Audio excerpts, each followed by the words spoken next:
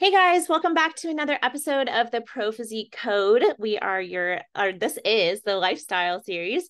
And today it is me, Coach Christina, and then I have a special guest with Coach Stephen.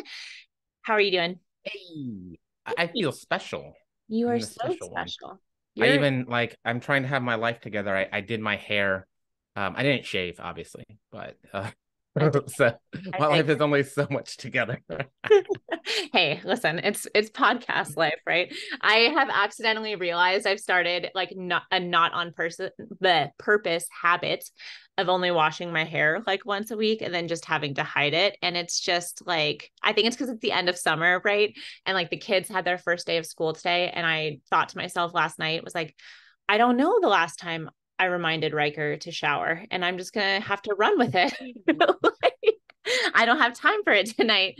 And so, as we slowly get our life together, little things like doing your hair and hiding my greasy hair, they're wins.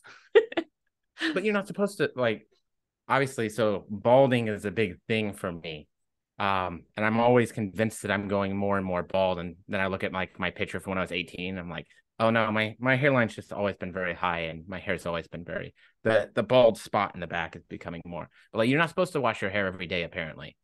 Like, it's not good for the scalp. It makes you go balder quicker. Right. I don't want that.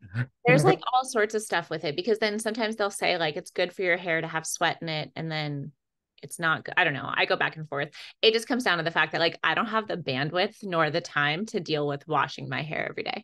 It's like Yeah. a time issue as opposed to I'm trying to do something nice for my hair. Yeah. See, mine lately has been because for those of you who don't know, I just had a knee reconstruction for my ACL and my meniscus.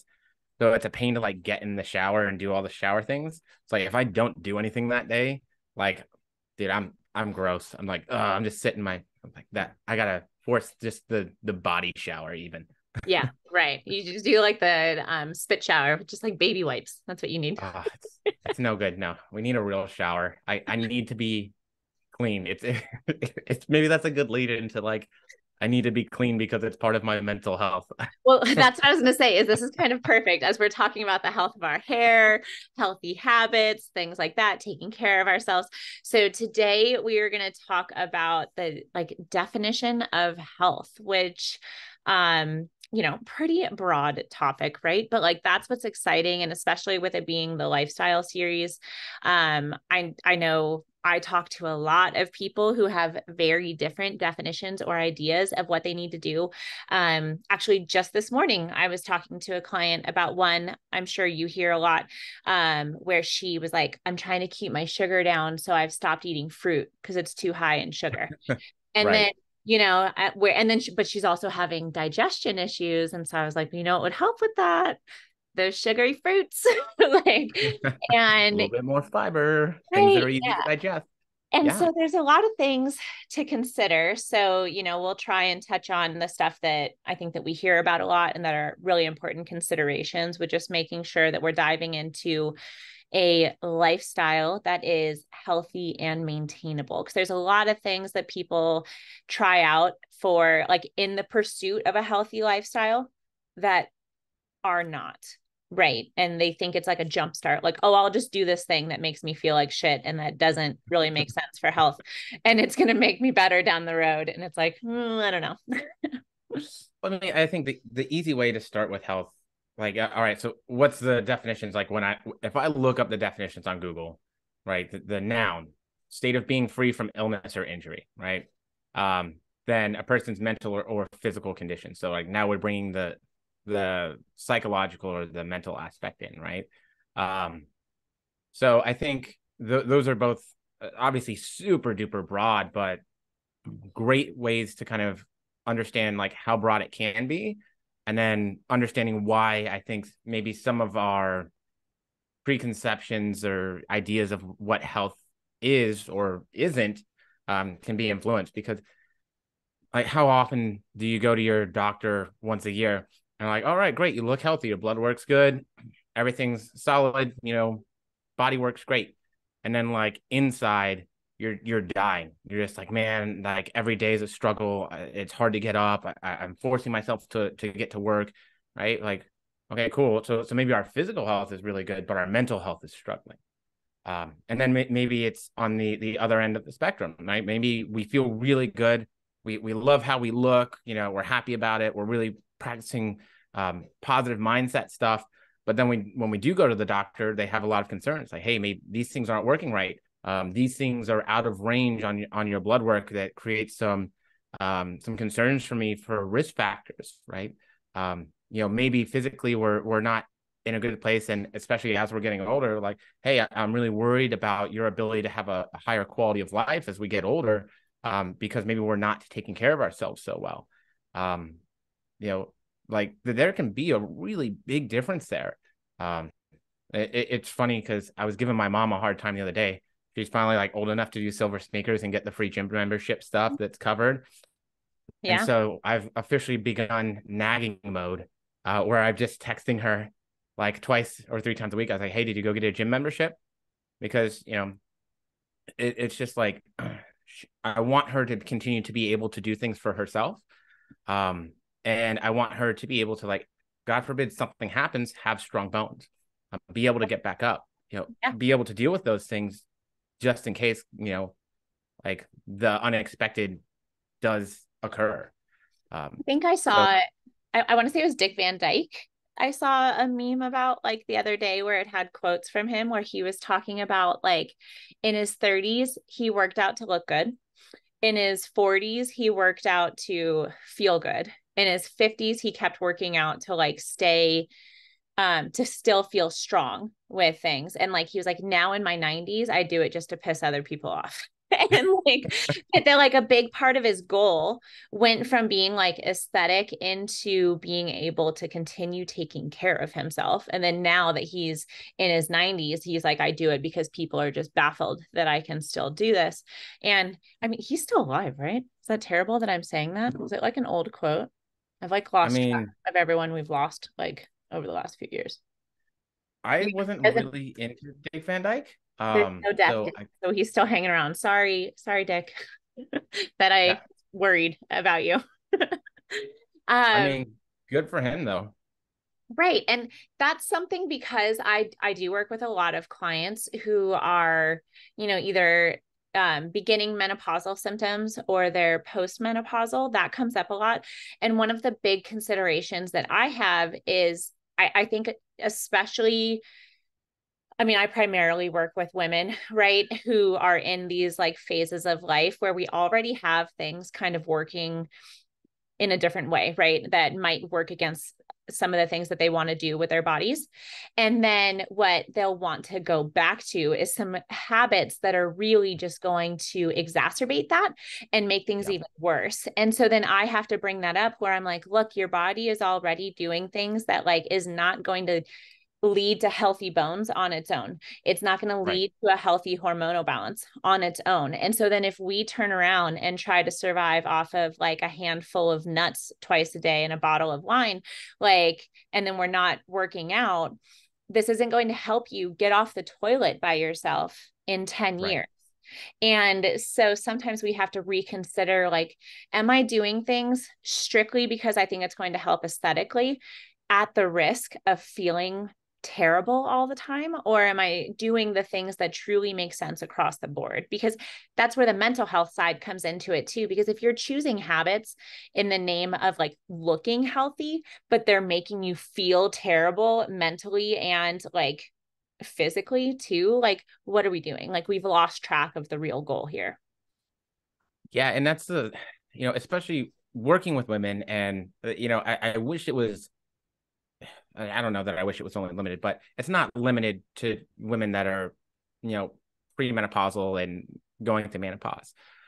There's so many people out there that really kind of just define health by the scale alone, Yes. or and that's a dangerous thing because the scale and the mirror can be two very different things in the first place. And the scale, it's kind of old school. Not to say that BMI can't be useful.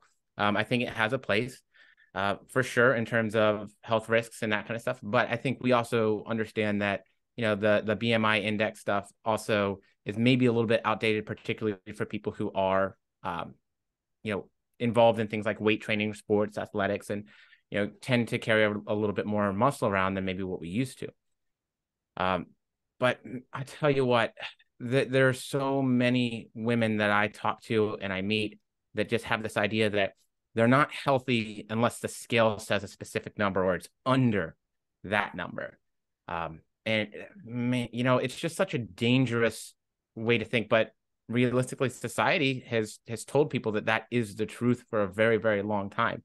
Not even just health, because it has this huge effect on your mental health, because worth, attraction, all this kind of stuff also comes into it. And it's not, it's not necessarily the truth. And it's definitely one of those big things that it can be very hard to break that thought process. And then the other thing is you can get so used to feeling terrible all the time that you forget that feeling, that you forget that you feel terrible. You become desensitized to it. Yeah. It's like the smell of dogs in the house. You're like, oh, yeah, there's no smell in my house. But as soon as someone else comes into your house, like, oh, kind of smells like dogs in here. Like, what? Yeah. No, I think you're exactly right with that. And, that comes down to, that people will talk about healthy weight. And what I always find is kind of interesting in consult calls is when somebody does have a number that they want to get to, that they'll lead with. And then I'll ask, like, okay, well, when is the last time you were that weight? And sometimes it's when they've never been at, right? And it's like, well, then how do we know? Where is this magic number coming from? But I know even for myself, like, so when I met Vic and like was in my early 20s, so I'm 5'7", 150 was like a normal weight for me. And I was mostly running. I wasn't lifting very much, but like 150 was like a normal weight. I didn't think that I could really hang out lower than that. And then over time, before I started competing, I got to like the 140s. I had started lifting at that point. That became normal. Enter competition and seeing yourself prep lean and things like that. And then it was like, I have to be 130 with like visible abs and seeing striations and things like that. And it's funny because it really has happened where like the more kids I've had and the more I've seen my body like go through these different phases, I think it's really helped with my own like body image and what I see as healthy for myself. Because, 2 or 3 years ago, hanging out at like 142 would have stressed me out like every single day, right? Where like, this is wrong. And I wouldn't have paid attention to everything that my body is capable of doing and my healthier relationship with food. And so it comes down to like your healthy weight. If all other things considered are in a good range, right? Like we don't have any issues at the doctor. We don't have any things that we're like working to improve when it comes to health markers. If that's all fantastic, then your healthy weight really comes down to one where you can make healthy decisions and chill there and not be beating yourself up routinely for not being perfect or smaller and like things like that. Like that's one where, I'm kind of glad I don't hear it as much anymore, but like the focus on clean eating and as like a health thing, right? And it was like, well, I do eat really healthy because I only eat clean foods. And I'm like, well, what happens if you have ice cream? Like if you all of a sudden like melt into this puddle of like no self-worth and you hate yourself because you gave in to eating something that wasn't clean, then like maybe the clean eating diet isn't a super healthy like focus for you. Yeah, and I think it comes back to this idea that like health is this range. Like when you go in and the doctors are looking at your blood work, they're looking for you to be within a range of variables, right? It's not like, hey, this one number is good and perfect, and that's it. And so I think we have to kind of get out of this mindset that there's only one answer to the idea of health. Because you want to be within the range. And obviously for different people, the same number within those ranges is going to look different. It's going to be different. So understanding that, okay, there's some pliability here, right? There's some movement that can happen. And so what may be healthy for you might not be as healthy for me. And that changes over time as well, right? Like as we're younger, cool, a healthy amount of protein is going to look different than as we age and maybe how we digest protein and what we need for that to do its job, right? It changes as we age. We also have, the body wants to lose muscle as we age. So we might need to change that protein intake as we get older. We might need to change our training philosophy as we age because we're not going to be recovering the same way. Anybody in their 30s who's gotten hurt knows very well it's not the same as when I got hurt when I was 22. Coming from the guy with, the bum knee right now, it's just not the same. And so even with my training stuff, when I was in my 20s, I could do everything and anything and feel great. And I learned quickly in my early 30s, I was like, that ain't the same. To make progress, I had to train less. It wasn't always about do more, do more, do more. And so, when we get into that, we say, okay, what is this range? What's most important to me? Because for me in my 20s, what was most important to me? Playing music, partying, having a blast. I wasn't thinking about any of that stuff. I didn't care. In my 30s, now it's like, all right, well, my lifestyle is a really big part of my health. And not even necessarily like good blood work, feeling good about how I look, blah, blah, blah, all that kind of stuff. Yeah, sure, the superficial stuff is there. But like being active makes me feel better. I get some endorphins there. I enjoy doing jujitsu and martial arts. That's huge for me. And not only is that endorphins and physical activity and good for my cardiovascular health, but it's good for my mental health because it's a big social group thing. We stay, we talk, we hang out. It's your friends. I know a lot of people get mad when they see people at the gym just like hanging out and talking, but realistically, that's a big part of health. And if you're not able to get out of the house all the time, or you don't have a great support group, maybe the gym is where your friends are at. And so maybe part of your health in the gym is actually having some of that social component there.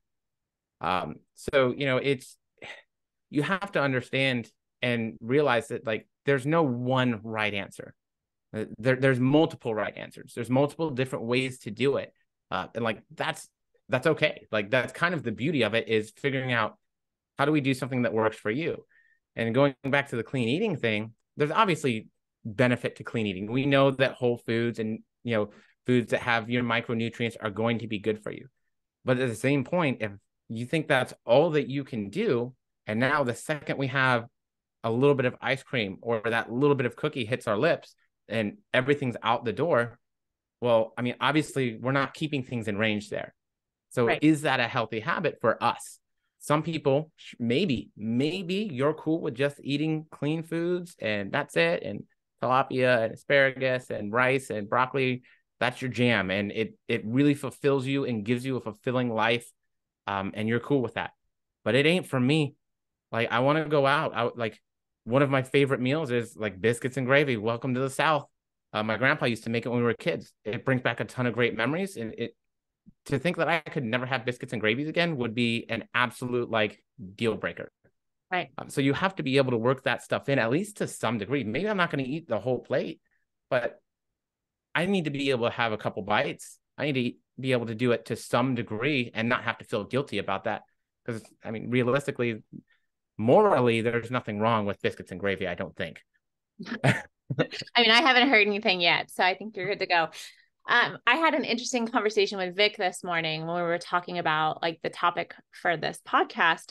And, so he's going to be 36 in September. So we're, Ooh, welcome to the suck, my friend. Right. So I'm 6 months older than him. And I've been like bitching about stuff already where I'm like, I'm closer to 40 than I am 30. And he's like, shut up. We are in our mid 30s. It's fine. But, injuries is something that you had brought up, where training for us and being physical is very important to our mental health. And then, being parents of 4, and especially because, our 2 oldest right now are athletes. Our toddler is like definitely destined for that because he's just so physical and loves being strong. Like at 3, he comes out and does pull-ups and stuff with Vic. And so like, we want to be able to keep up with them.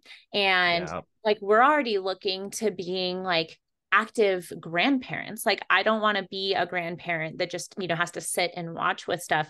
I still want to be chasing children at that point. And so, trying to think ahead. But Vic had brought up, because I was like talking about like, what is health, or when do healthy habits become not so healthy, like with things. And he was like, well, I'd be curious what you'd say like about me with stuff, because so he's got this elbow situation.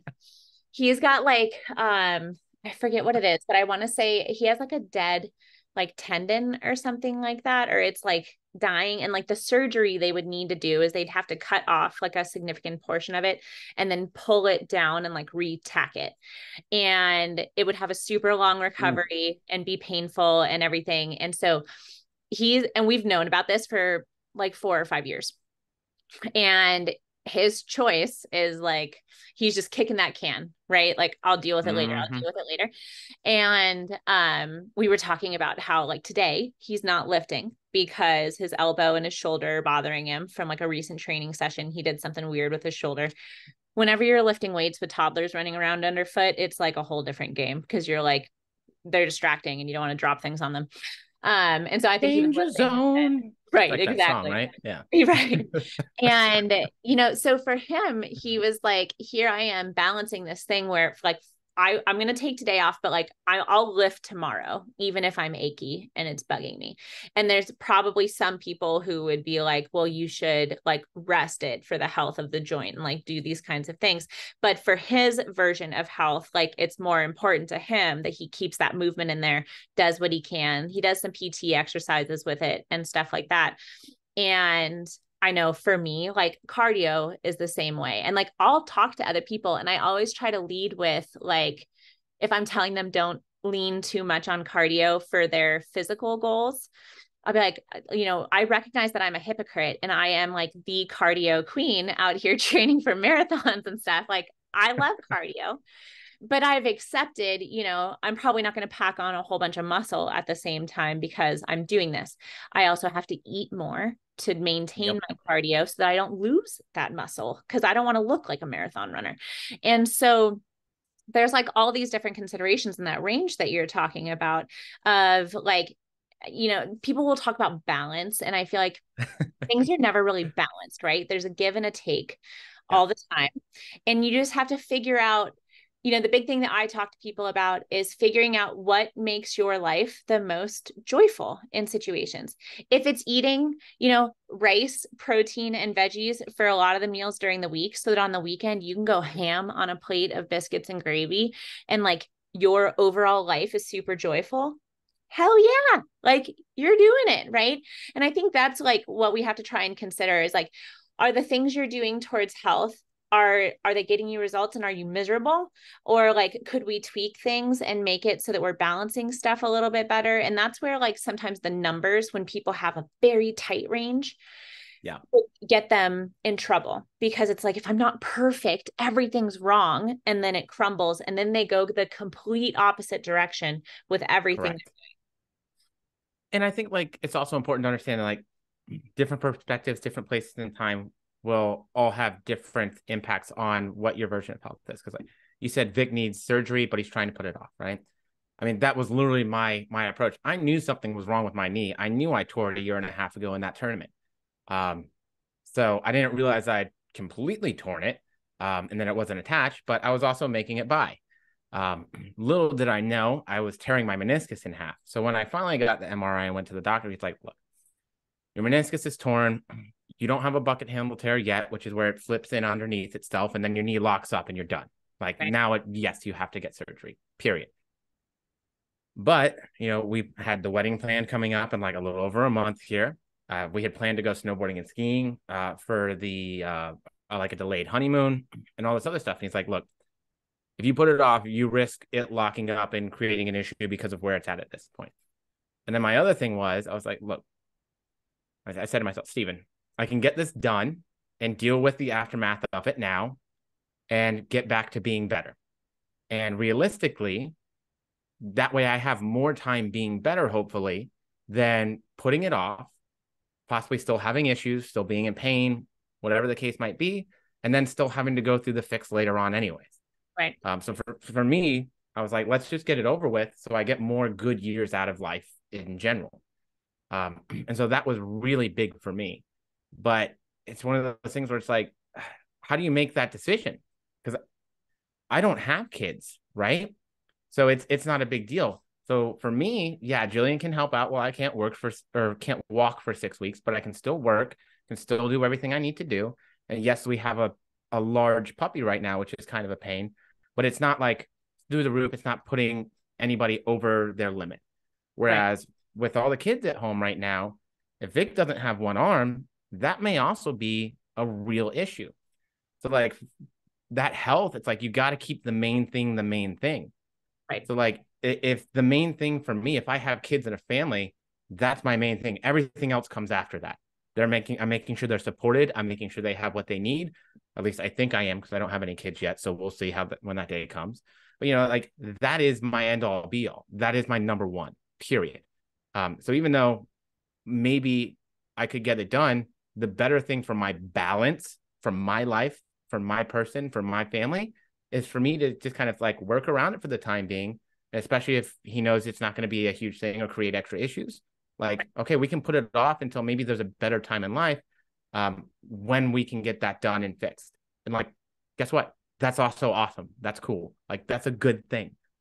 Yeah, I think like awareness of stuff can be smart too. Like you went in, you knew there was something up, and then like went and got it checked with things, and then you could make those decisions.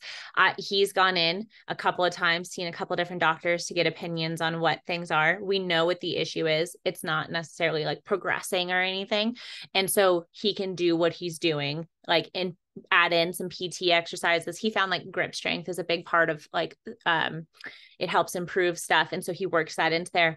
And I think avoidance is what we see a lot of too, where people are afraid of something, sure. getting an answer regarding their health, and they have a feeling, but they don't want to hear it out loud. And so then it's like, I'm just not going to ask the question because then I have to deal with it. And Right. like, that's not helping anybody. And if anything, like, we don't know what's happening then with your health, and what is that mental toll of the anxiety of like that little nagging voice that's like, something's wrong with your knee, dude. Like, every day Yeah. being like, and so then you're thinking about it all the time. And it's like, at least go find out what it is. And like you said, get your options of, well, what if I did wait? What if I don't? Same thing with like, so my mom has RA. And then we found Oof. out super late in life that my grandfather, her dad, also had RA. And so it's it's not unlikely that me and my siblings might end up with it.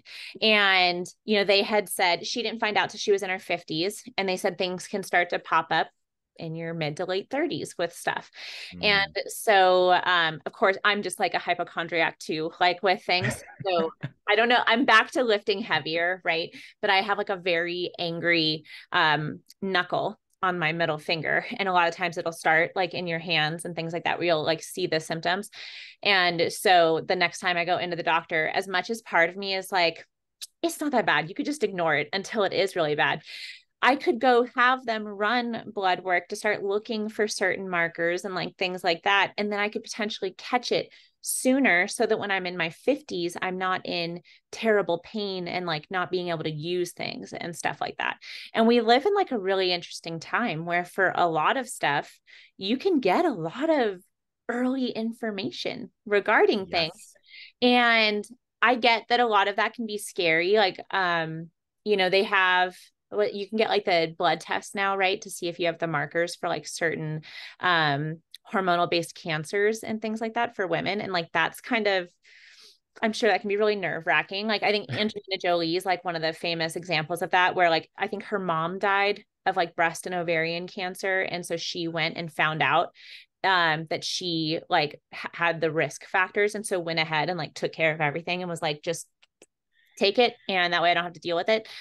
And, so you can go super extreme like that way. But I think, it surprises me a lot, especially people that are like my age or older, who are like, well, I just don't go to the doctor, or I just don't ask questions, or I don't get blood work. And like, I'm not somebody who's crazy about it, where like, I don't have like this huge routine, but I think, if there's something where you're like, I wonder, Go find Right. out. Go find, like, get the information. That way you can make smart decisions moving forward and you don't have to be ultra reactive in the future. Yeah, and I get it. Doctors are expensive. Yeah, my health insurance, like, dude, I hit my max out of pocket this year. Like, and Oh, I bet you like, did let me with tell that you, surgery. oh my gosh, dude, I think it was like the initial was like 33,000 is what they were gonna try and charge me or something, which is always bogus. Like, if you have insurance, they always talk it down. You can always Yeah. talk to the hospital and stuff if like you have financial concerns and stuff. So, you know, there is some help there, but like I get it. Like, the stuff's expensive. I don't want to spend money on that. Like, I don't want to spend money so I can, have 9 to 12 months of PT and rehab and all this other stuff.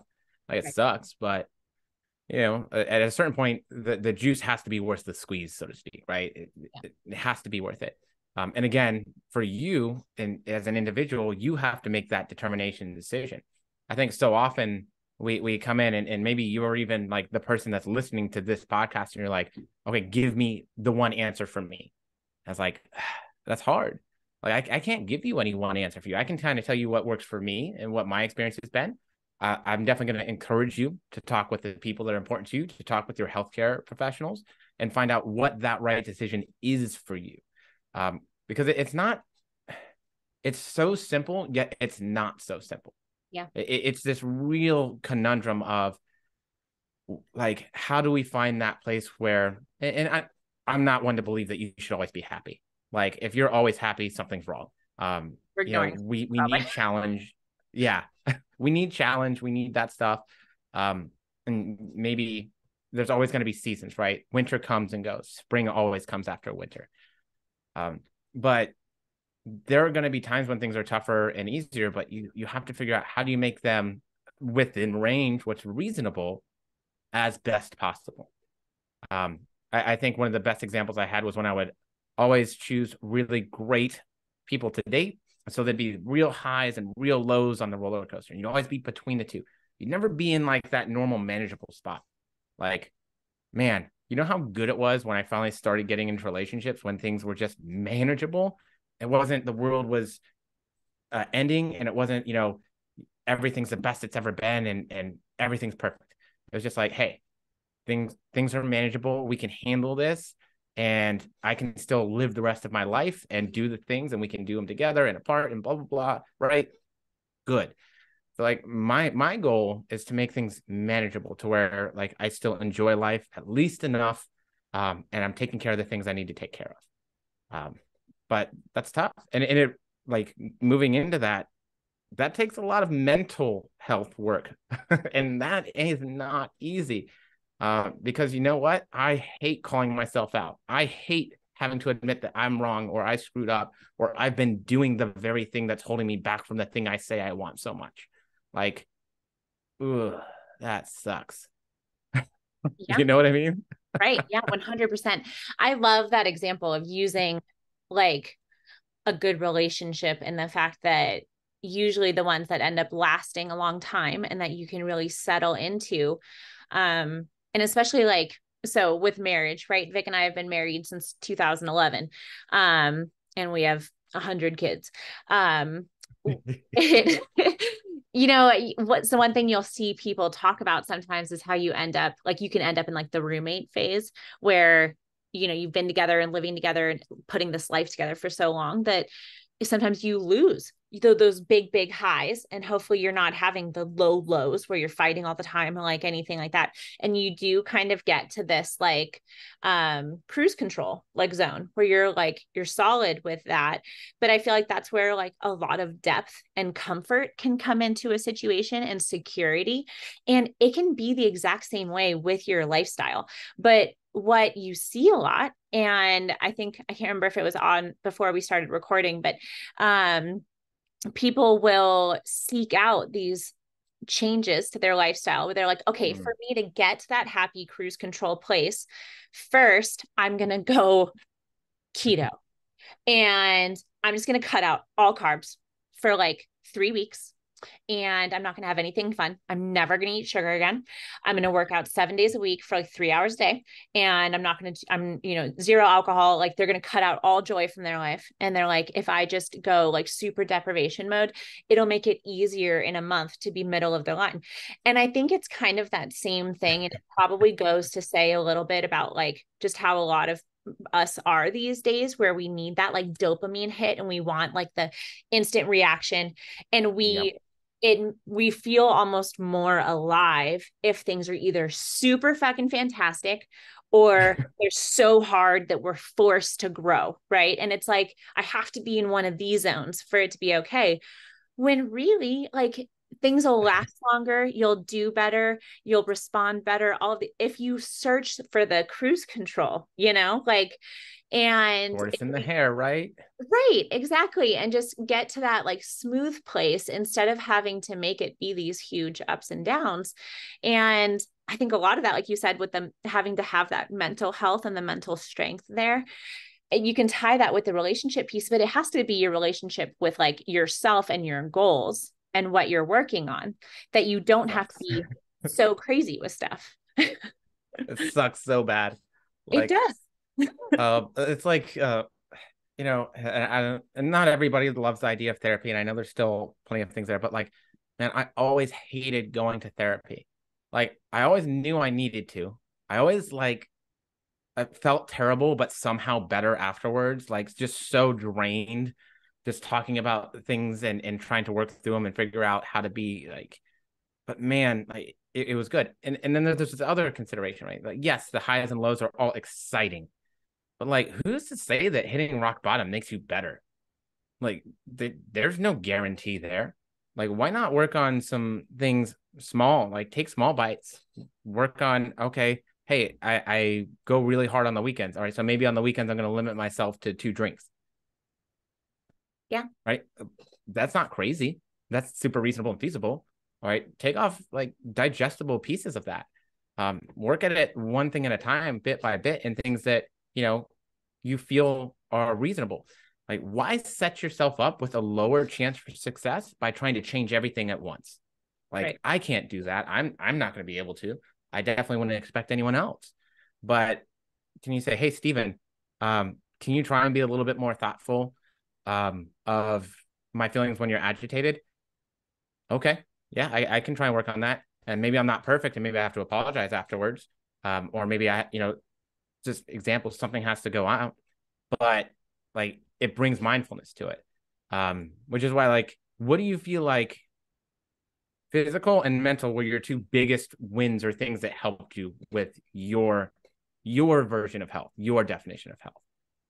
Yeah. So,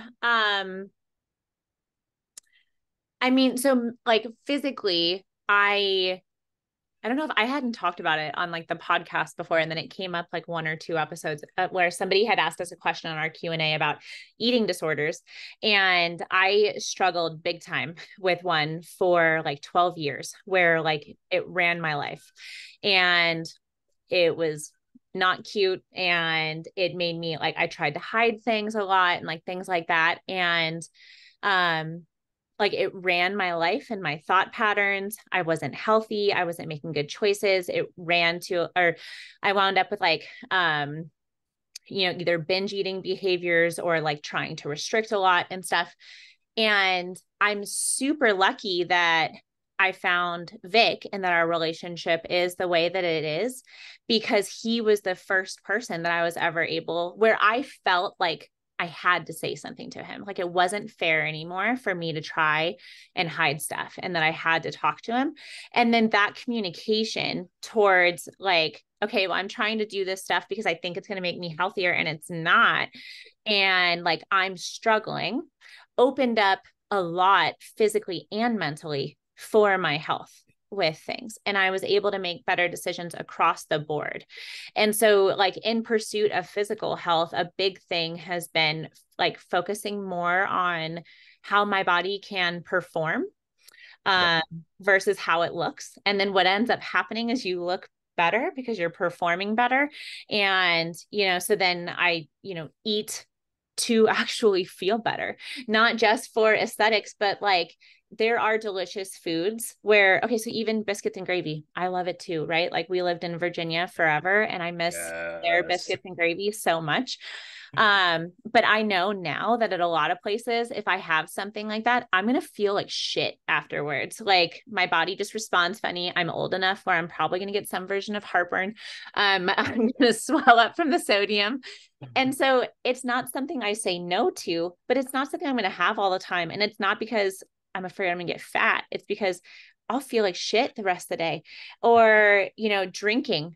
I love wine. I have realized in my 30s, if I have one glass of wine, I am not going to sleep well. I'm going to wake up super hot. My heart's going to race all day long. And so it's making small changes like I'm a beer girl now. It doesn't mess me up. I can have one or two, feel good, move on with my day. And so a lot of it, I mean, really came down to being much more honest with myself about like, what am I looking for out of this? Like, I've been very, very lean with competing. And then I tried to live at a very lean place where I was like, okay, I want to stay right here and I'll do everything I can. But for me to do that, I have to be so neurotic about everything that it sucked a lot of the joy out of all the other stuff. And then it's like, is this worth it? Am I healthy at this place?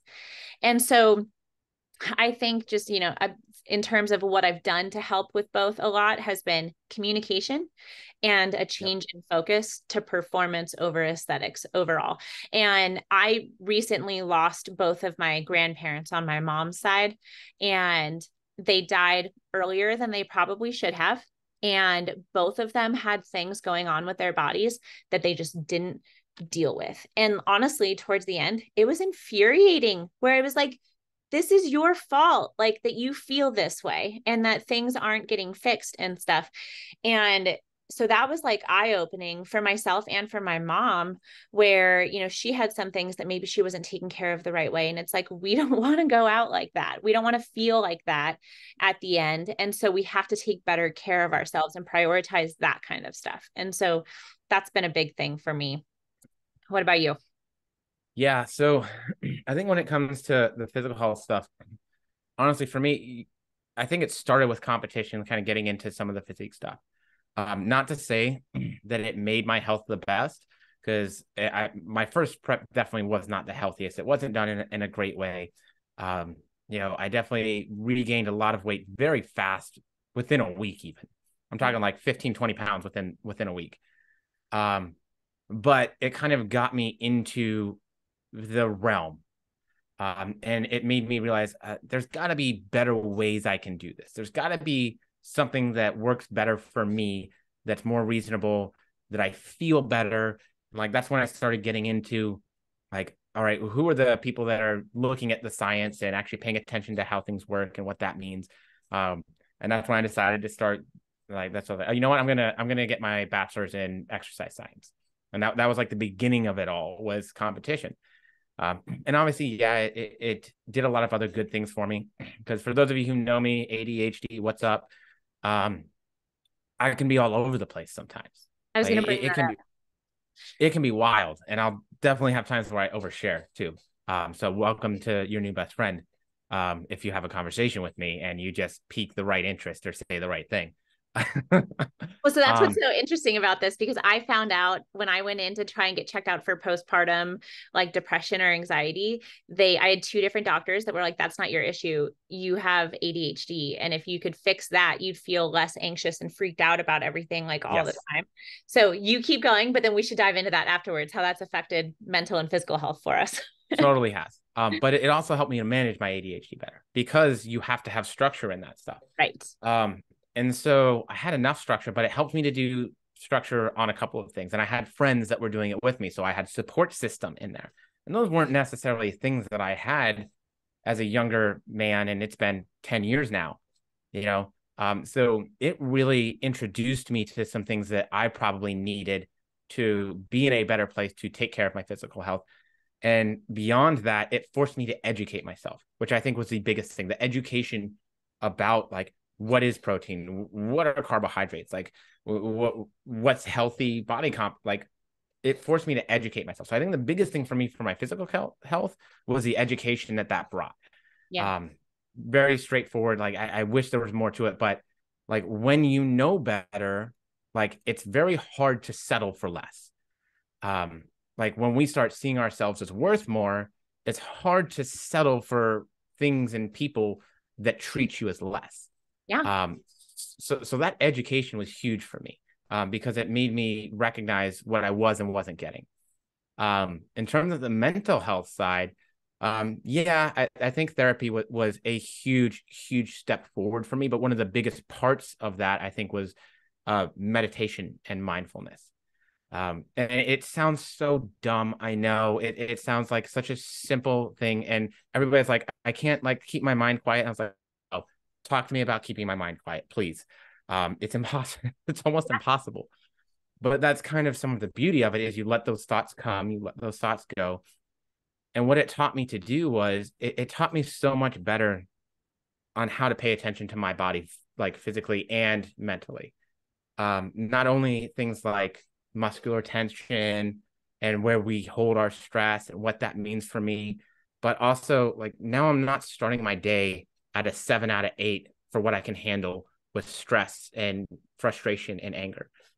I can wake up and I know, oh, wow, like things are tough still. I didn't get a great night's sleep.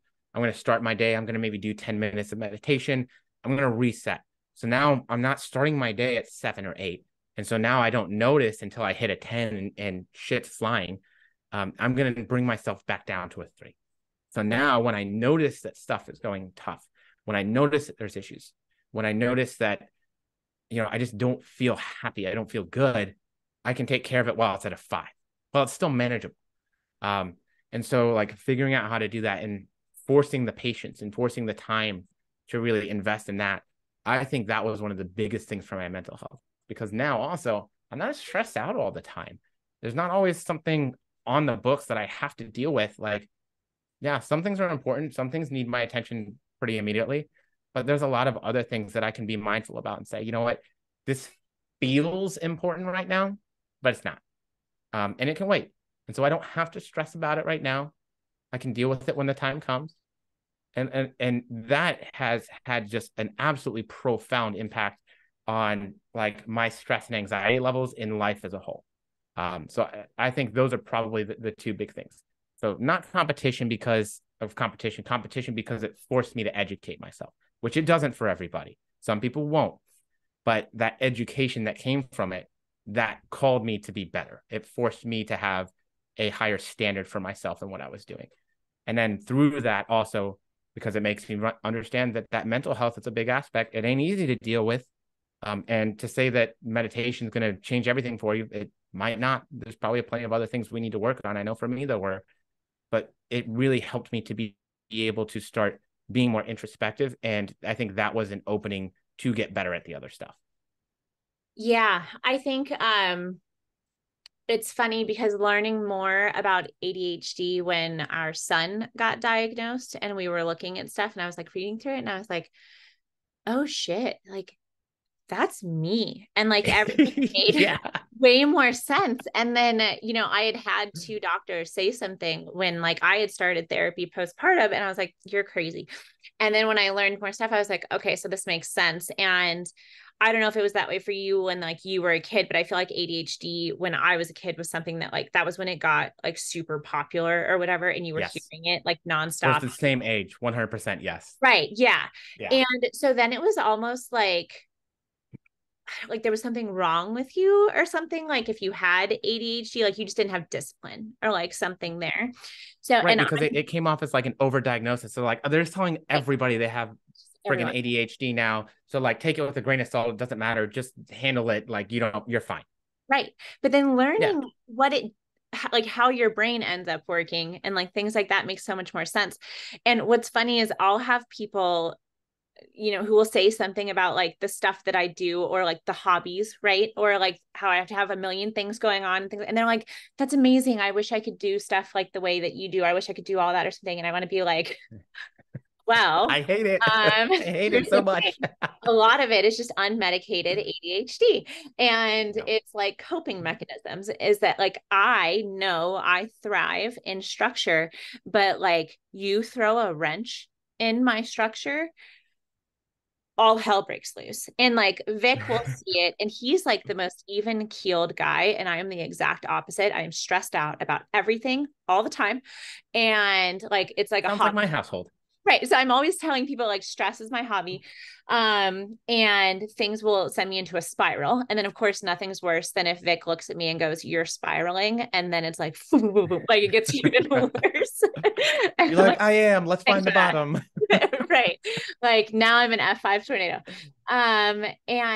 But like I'll talk to a lot of people who will bring up stuff like that, and they'll let that stress throw them out of the routines, and then they go completely to where it's like the Wild West and nothing's navigated anymore. And like it's definitely, there's a range again, right? Like you don't want to be like OCD where like now you need medication for that and like you're too much and like things are that bad. But I have found that for myself, and especially for our son, and I mean for all of our children really, if we have some sort of structure to our days, if we have very clear instructions or reasons for things, it helps motivate and like get things done. And so like mentally putting a lot of that stuff into place has helped a lot. And then the other side of it, like looking at the physical health, like I learned more about making sure that Riker has protein and movement before we go to school, means that like we've been able to, like right now he's not on medication because we were having a really hard time figuring out what worked well for him. And we went through some really bad ones. And so like, right, he hasn't been on stuff all summer. School started today. We'll see how things go. And so, because medical insurance, they wanted like $700 a month for his prescription because they stopped making the generic one or whatever. So it was like a disaster. But Wait, you know, which one did they stop making a generic on? Concerta. Oh, they stopped? Oh, that sucks. And then to get brand name Concerta, my insurance. Oh yeah, it's expensive.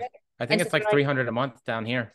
they wanted 750, and I was like, That's crazy. we'll come up with something different. And then we Yeah. tried one where within like 4 days he was weeping about everything and like just wanted to sleep all the time, and like the world like literally was ending in his mind. And then I read the reviews and it was like really bad, especially for boys and stuff. And so then I was like, you know what, let's just take a break and we'll work on the oh gosh, what do they call it? Like the behavior modifications and like things like that. Yeah, the cognitive behavioral stuff. Yes, that's what it is. So I found like making sure he has protein before school, making sure we pack protein filled snacks can really help because you don't want them to bottom out. Activity. I tried to make sure we didn't get it in this morning, but I used to have him go do a mile on the treadmill before school. And then I always tell his teachers, if he's being much, make him go move, like make him go run a lap or something like that. And he'll get better with stuff. So that education piece was like a huge game changer, like in helping me just like lean into my own, like, and you know, people will look at us who have this like lifestyle to the extent that we do, right? And be like, that's weird. Like, it's weird that you do this. It's weird that you do that. And it's like, well, is it though? Like, especially if it's serving us really well and we're not leaning into other bad habits. And like, that's where that you have to look at what's working for you and what's serving your overall life and like have an honest approach with it. And I think that introspection is a thing a lot of people miss out on and they don't want to deal with because like you said, it's super uncomfortable. It doesn't feel good. So hard. And like I am known for not being like a super emotional guy. Like, cool, thanks ADHD. What's it called when like disassociation, like cool, whatever. But it's not easy. Like the hardest things that I've had to do was not like powerlifting to squat 500 or deadlift 600 pounds, right? The hardest thing that I've had to do was not dieting to get on stage with striated glutes. The hardest thing I've ever had to do was call myself out on my BS, talk to somebody about it, and figure out better ways to manage it. Because I mean, like, dude, I was diagnosed as a kid for sure, and then re-diagnosed as an adult. But I went all the way through graduate school with no like not ever getting medicated or dealing with anything.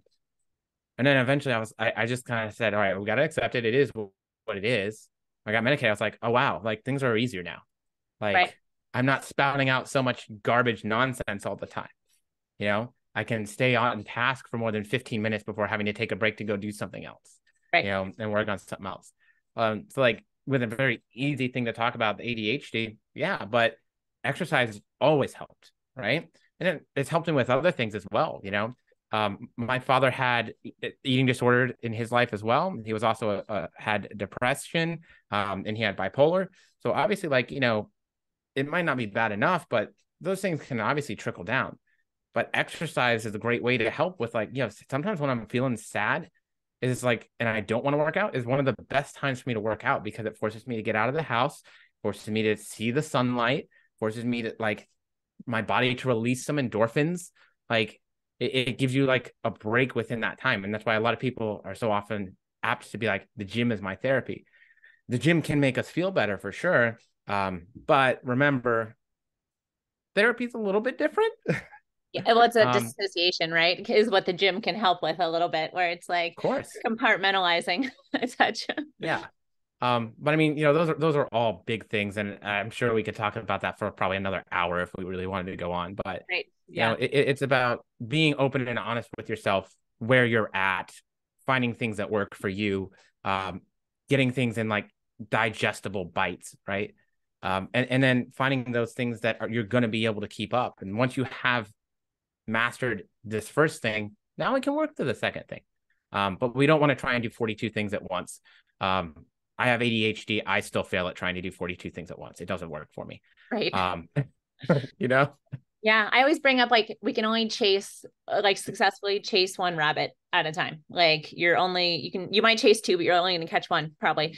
And so we got to figure out like what is that priority. And I feel like a lot of times when it comes to our healthy decisions, it's not as like you said at the beginning, it's simple, but it's not simple. But generally, like there's no secret. Like you see these Right. magazine headlines and stuff like that where they're like the secret the doctors aren't telling you. No, like that's What secret? bonkers. What are they not telling me? Right. Like, first of all, like it's just, it's so, I could go in a whole thing there.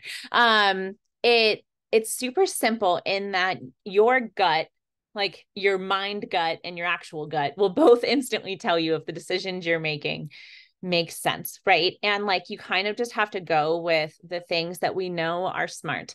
We should have fruits and veggies.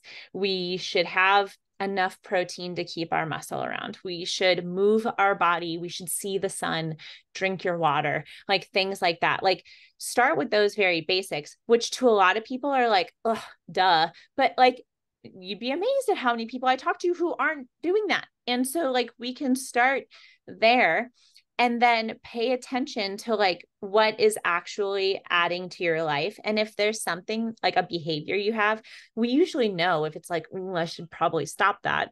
Well, then make steps to kind of tweak it in the other direction. And it doesn't mean saying goodbye to alcohol 100%. It means maybe 2 drinks max. It doesn't mean never having biscuits and gravy. It means maybe saving it for a super bomb Sunday brunch or something like that. And like figuring out what makes sense. But most of the time, like everybody wants this answer of like, oh, you know what you have to do?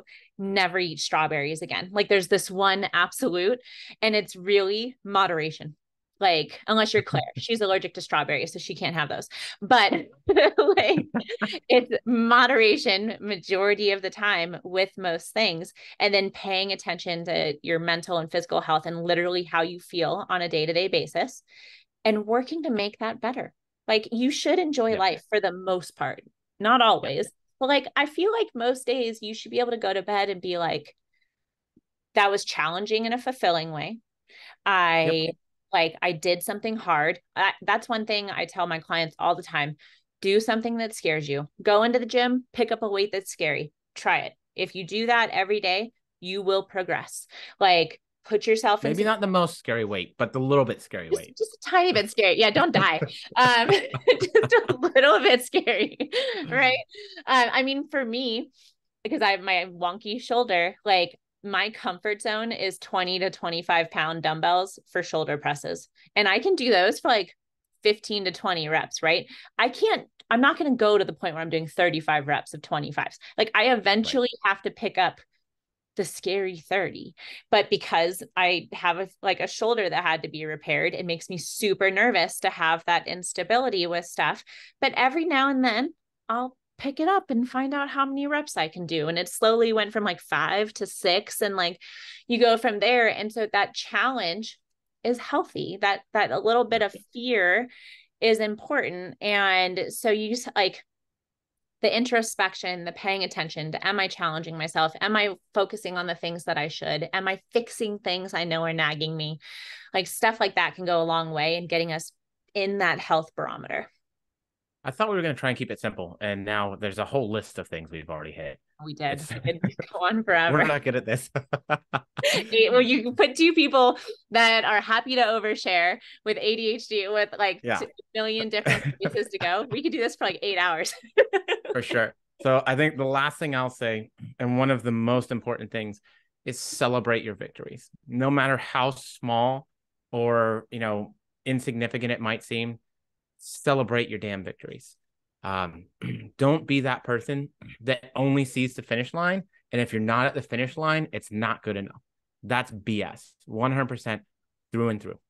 If you are challenging yourself, if you are getting better, it doesn't matter how big of a step you're taking. If you're taking some semblance of a step forward, that's a win. That step forward could mean we lost half a pound. Shit, that step forward could mean we maintained weight. It could mean we got to it could mean whatever. If you're making positive progress, that's something that should be celebrated. That's something that a lot of us don't do, that we might not get, and doesn't always happen.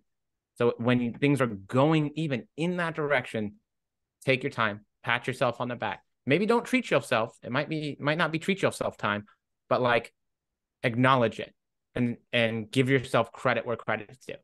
Something is always better than nothing. Yeah. Forward progress. Like that, any little bit is something getting you in the right direction if you're not backsliding, So yeah. I love that. Well, today was fun. Thank you so much for joining me today. I appreciate you. Hey. Do you have Job of the Hut on your shirt? I do. It says Job of the Cut. It's just it's one of the core shirts they gave me.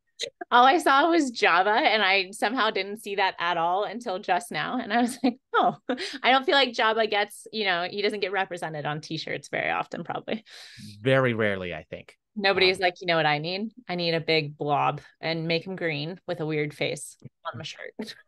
Yeah. But no. So, yeah, it was just, I was going to wear a different shirt, but the color on this shirt just felt good. It felt right. I was like, I need something that's not a black shirt because I don't want to be in a black mood. Oh, see, that's weird. The decision for your day. I applaud that decision for you. Yeah. All right, guys. Well, hopefully we'll talk to you guys soon. Yeah. I don't know. Sure. And then let us know what you think. Obviously, they can comment on the podcast, right? Yes. And then comment on the podcast. I've been trying to have more like conversations and things like that too over on our YouTube page, because all of these get posted to YouTube. So if you ever want to watch us chatting away and all the hand motions that you don't see when we're doing podcasts and things like that, go over there. Or me muting and coughing. Right. Sometimes it's me muting and then going and yelling at a child or something like that. So yes, fun stuff there. And then if you ever have any questions or ideas, leave a comment, or you can email us. It's just our first name @ProPhysique, and let me know how we can make sure you guys are learning stuff and enjoying being here with us in this little community. All right, Stephen, talk to you soon. Bye, guys. All right, bye.